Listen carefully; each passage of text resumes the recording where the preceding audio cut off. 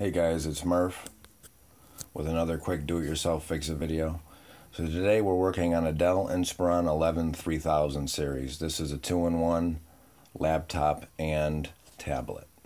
Okay, now I'm just showing it from the bottom because I already have it apart, but usually you would have this on the bottom. This back plate goes on just like this. Okay, see all the screw holes?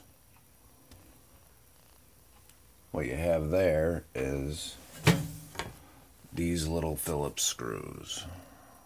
Okay, just use a small screwdriver, preferably something magnetic so you can pick them up, take them out, and then start at the back, which is this side where the vent will be. There's a vent.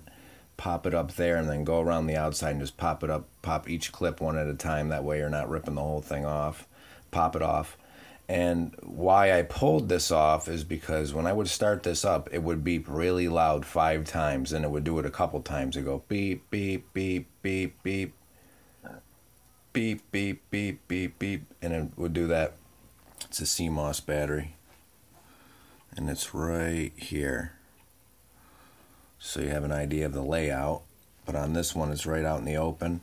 It's a 3-volt, and these are the numbers on it. It's a lithium battery. Let me focus, CR2032. Okay? So we're going to get that replaced. And the laptop would still start up, but it would just beep really loud at the beginning. Okay, guys, this was Murph. Just a quick do-it-yourself video. I'll see you in the next one.